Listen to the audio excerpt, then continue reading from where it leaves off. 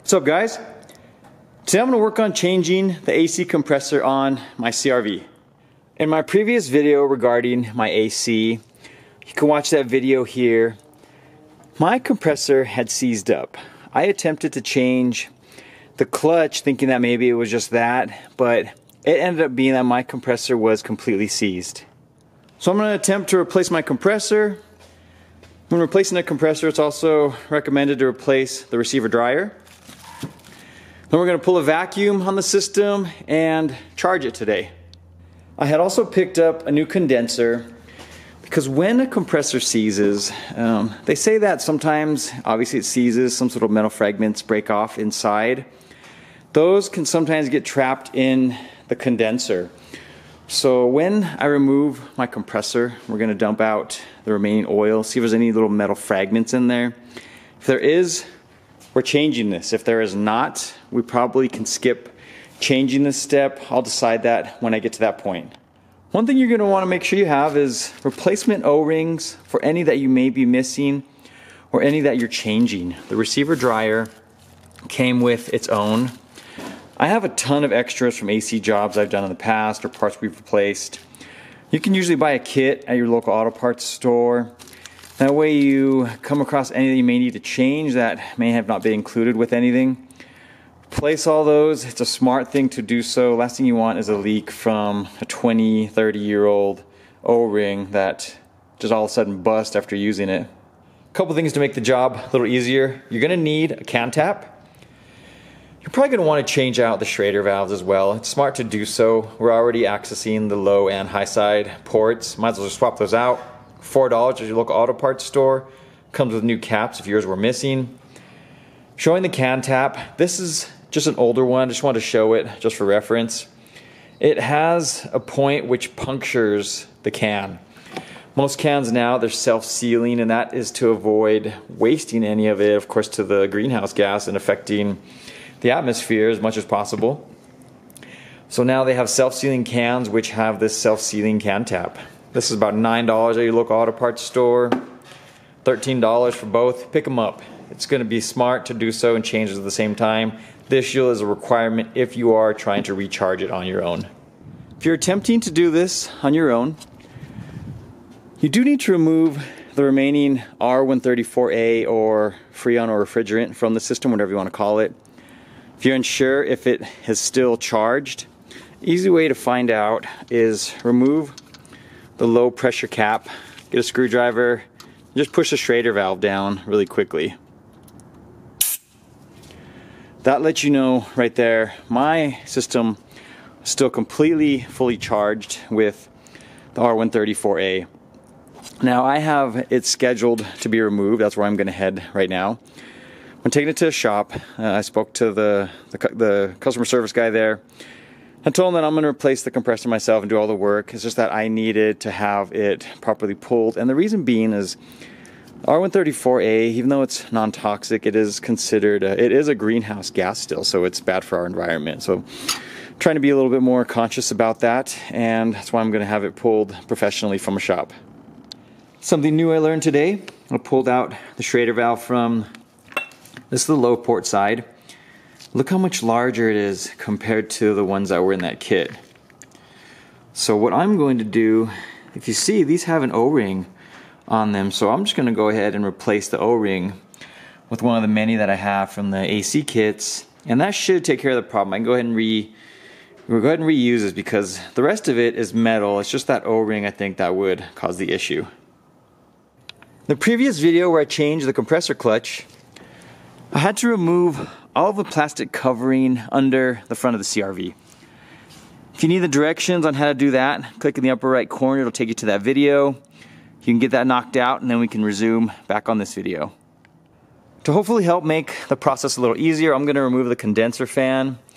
All there is two 10mm bolts and the wiring harness for the fan itself and the AC compressor. The receiver dryer is underneath the power steering reservoir and sandwiched between the windshield washer reservoir. I may or may not need to remove the bumper. I'm going to attempt to get the power steering components removed. You can also find out how to do that in the previous video that I mentioned before. It's just two 12mm bolts. I may or may not disconnect some of the hoses in an effort to get to the receiver dryer, which I'll explain in later part of the video when I'm at that point.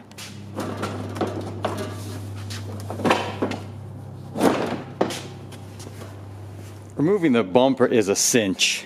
1, 2, 3, 4 Phillips head screws. You have one here on the side. There's one here at the bottom, which you'll see right here. So you have 2 on each side, 2 on this side. Bumper cover comes straight off. We got full access to this, and we're gonna need to because receiver dryer is held in by this bracket. It'll just make it so much easier to get to. I had also removed the fan, very easy. So much more room to get to the compressor, and I think once we pull it off, we'll just be able to drop it straight down. I'm hoping I don't have to change the condenser, only because I gotta take all these brackets off. I may actually have to drain the coolant so I can remove the radiator and get it out. I'm unsure yet if that needs to be done that way, but we're gonna find out. What I'm gonna work on next, getting all the power steering components removed. 212s, this one, that one underneath, to get the power steering pump off of the brackets. More than likely I'm going to disconnect the 2 10mm lines here, and then disconnect this line from the power steering reservoir, because then I can pull off the reservoir with this line and the pump itself. Might be kind of messy, so be prepared with some rags to put underneath there, because you're probably going to lose some power steering fluid. Also be prepared to have more to refill it once we put everything back together. But I want to get this out of the way. I need to get to those lines, and there's nothing I can do about getting the 2 bolts off the top of the receiver dryer unless this is removed completely. First, I removed this power steering line, just kind of propped it up here. For added room, I removed the cruise control unit. There's 2 10mm bolts here, and then just one that tightens up, doesn't need to come out all the way. And I just bungee strapped it back, just so it makes it easier for me to access everything here. Then I went ahead and disconnected this line from the reservoir. Now I'm going to take off the 212s for the power steering pump. I'm going to remove the belt really quickly. Once you remove the 212s, the tension will be gone. Then I'm just going to pull this whole unit out completely. Now you can see how much easier it will be to access the receiver dryer, and of course we can now get to the compressor. I'm going to start by removing the 2 10mm bolts which hold the lines to the compressor. Then we're just going to drop the compressor to the ground by removing, there's 4 12mm bolts. They stick in at the corners of it. Get all those removed. Do not tip it over. We do want to see how much oil is still inside of it. And the compressor that I bought is actually already, it was pre-oiled, so it has the required amount in there. But we don't want to dump it because we want to see if there's any sort of metal flakes in there, which determine what we do on our next step when getting to the condenser. I almost jumped over the fact that if you're doing this and following my video, you probably still have your compressor belt attached, possibly. Like if your compressor sees like mine, your belt's not on there. So down here, now that this is all removed, you have plenty of room. It's a 14mm. This is like a big bolt that threads in and locks the pulley into place. So once you break that loose, you can use a ratchet. You should have enough room now. Get that loose. And then there's another tensioner here which has a 12mm nut and 8mm head. You can back that out, and then that actually helps tighten the tensioner when you get the belt on, and then this locks it into place. So you can bust both those loose and get your belt removed.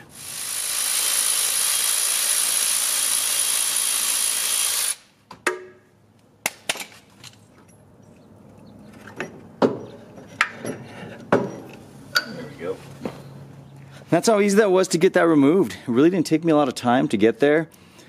When I removed these, I just kind of backed them out.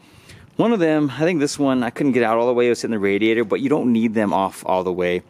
You can just get them to the point where they're no longer attached to the bracket, and then remove them with the compressor itself.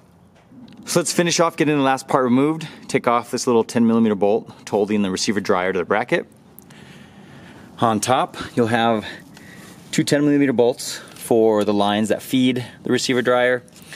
And then we're going to reuse the sensor which plugs into the receiver dryer, but there's a clip here. You just have to squeeze, pull that from there, and then we can get the receiver dryer pulled out. Now I'm going to dump some of this oil from the compressor into this clean cup. Just want to see what we're looking at. Hopefully there's no sort of metal fragments in there. That way we can just skip a little bit of work.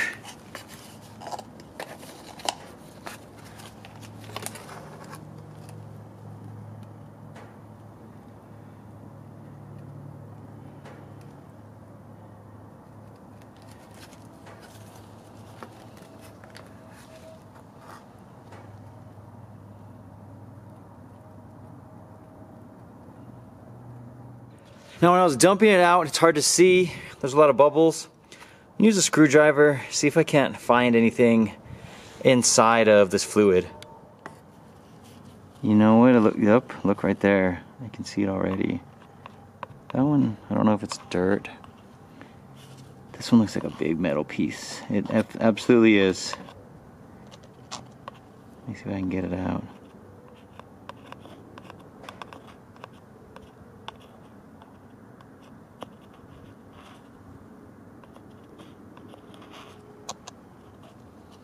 Ah, that was dumb.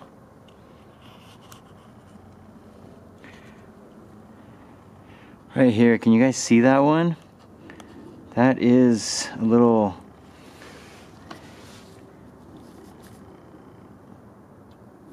It's a little metal fragment, and... Oops, it's on my thumb now. This is the reason we wanted to check it. Let me put it right here on my index finger. See that there?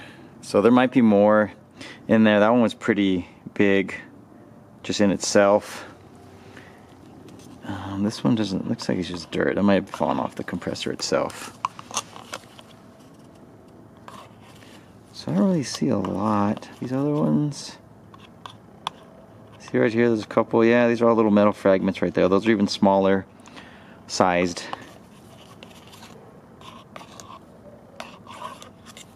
Okay. Here's a little metal flake. That's the largest one I could find.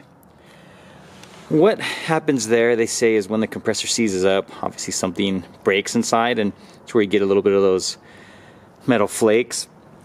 And those things can potentially clog up the condenser.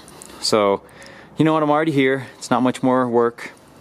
Remove the 10 millimeter that connects this line to the receiver dryer, this one which goes back to the evaporator core. Once you get these removed, it's easy because the condenser is removed that way.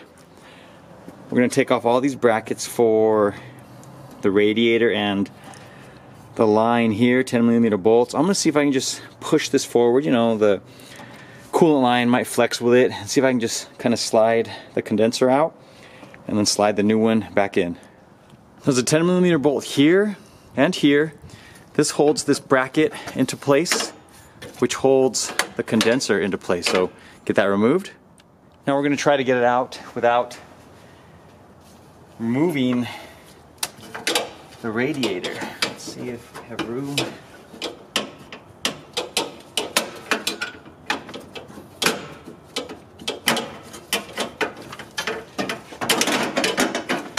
Okay, I was able to get that off. Might as well pull that out. A little easier for you. Oh yeah, it should be plenty of room. It's super slim. Sweet.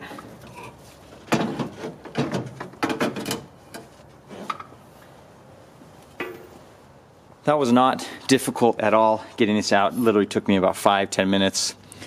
Looks like we're going to need to retain these rubber insulators. That way when you put the new one on, it'll slide back in there. I'm gonna get the other one opened.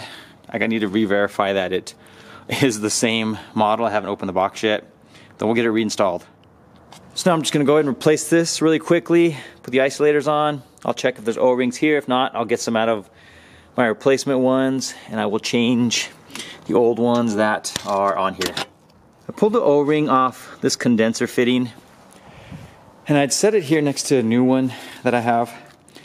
And although it seems it's very pliable still, it doesn't seem like it's cracked, we're still going to replace it regardless. I don't know when it was changed, and it's just smart to do so. use some of that oil from that cup, or if you have some new oil, just lube them up a little bit and then put them on and tighten the fittings up. The new condenser is in.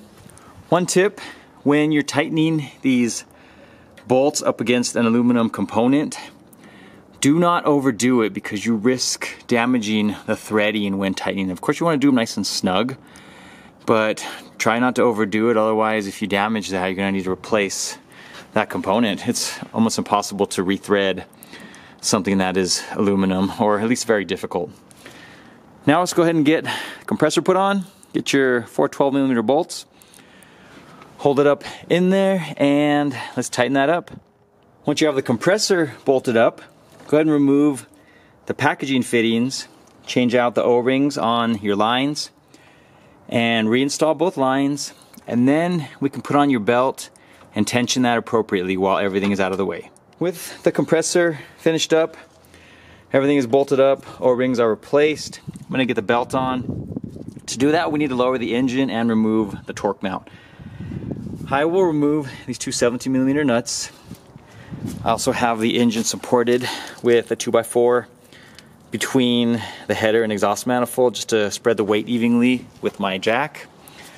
And then with the torque mount, there is two 17mm bolts on the, two 14mm bolts on the side. If you remove those, once you lower it, it should all come together. I don't believe you'll have to remove this nut. Let me get there and I'll let you know. Getting the belt on didn't require me to move that nut for the torque mount. I was able to just slide it up in there once it was low. The engine was lowered enough. I talked about this nut, which helps tighten the pulley. It's actually a 12mm, and this one was a 7mm. I'll update it with little captions in the front of the video, and then 12mm nut, but I got that on there and tensioned it correctly. Next, we're going to get this switch transferred over to the new receiver dryer. This is a 27mm socket. You'll need to get that off. And then we're using the supplied O-rings. Of course, we're going to change out all those on the receiver dryer, and then let's get it reinstalled back into the vehicle. When getting the receiver dryer ready, I was changing the lines. These are the O-rings that was supplied with the receiver dryer. This is the size of the one that was on there, so it looks too big. Luckily I have that kit which does give me the correct sizes, so it's great to have and be prepared all these extra O-rings when you're doing this job. Once you get that bolted up, you have now closed off the AC system. So before I install everything else, I'm going to use my vacuum pump and vac the system and just make sure it holds while I put some more things back together. Like while it's doing that, I can put my bumper back on. I can probably get some of these power steering components in there, at least the cruise control. Still need access to this when I remove it, but with the power steering on, I might be able to get it. Put the fan on. But that's what I'm going to do next, and I want to make sure that the system holds vac.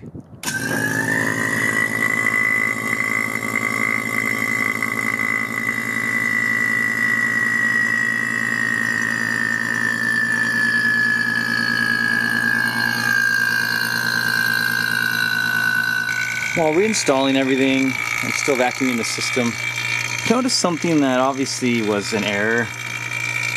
The plug coming off the compressor is exactly the same as the plug on my harness. So I don't know if they completely botched that, but I'm just going to use, I cut the plug off the old compressor.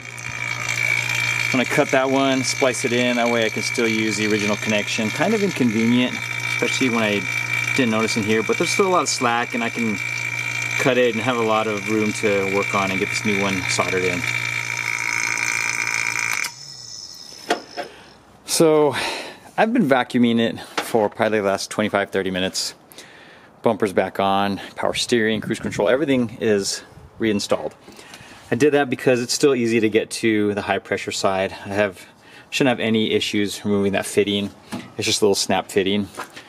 Before I started the video, I closed off both of these so that way there's no air escaping back out through the pump. I'm gonna leave it so that way I'm gonna check it. I'm gonna maybe like 20-30 minutes. Gotta make sure it's holding. I'm gonna go inside and have some lunch. Then as long as it looks okay, when I come back out here, we are going to attempt to add the R134A and see if it's working correctly. Let's hope it is. In the midst of earlier part of the video, you saw me using the blue set. I was trying to vacuum it. Kept having issues going back and forth. A lot of it you won't see on video, of course. I cut that out just to save time. The low pressure port, it doesn't seem to be opening anymore. When this is obviously closed position. When you spin it down, it opens it. I noticed there was no difference if I had it open and then plugged it onto the port or closed it. The vac wouldn't get down. We're trying to get down to close to 30. It's like 30, it's an inch Hg, which is inch of mercury, but it wouldn't get anywhere close. Usually if you can get it between like 25 and 30, you're okay.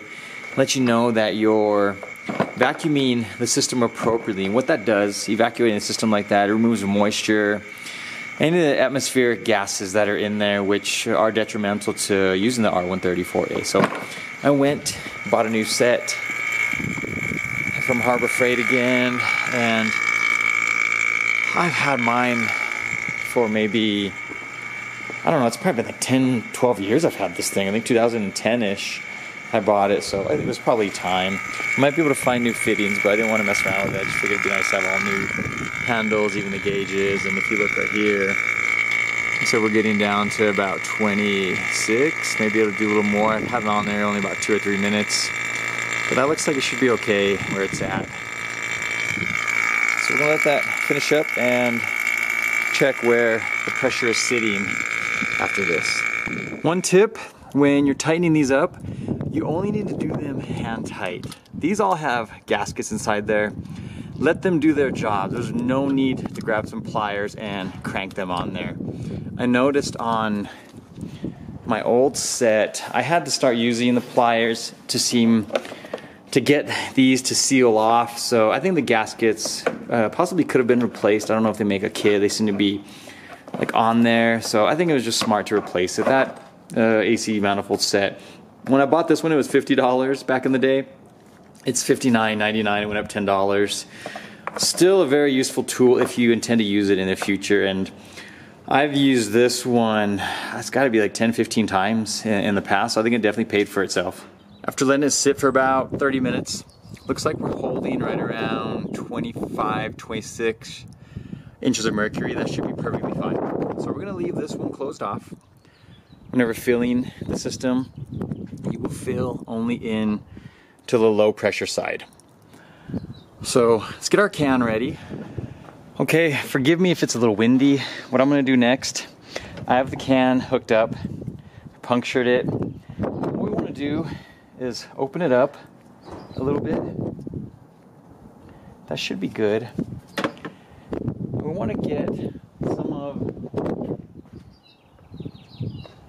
the remaining atmosphere out of this line once we disconnected it from the vacuum pump.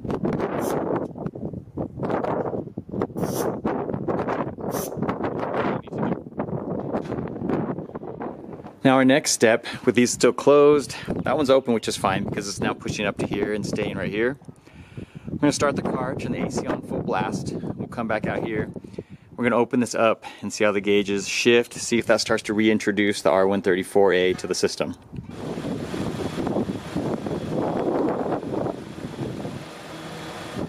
So what I was doing there, just kind of holding it up, shaking it. You can kind of feel the can gets lighter and lighter and it gets cold.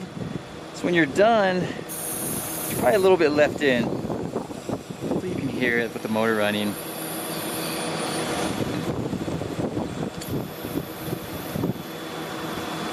After one can, we're looking at pressures of about 130 and 28. That's usually pretty solid.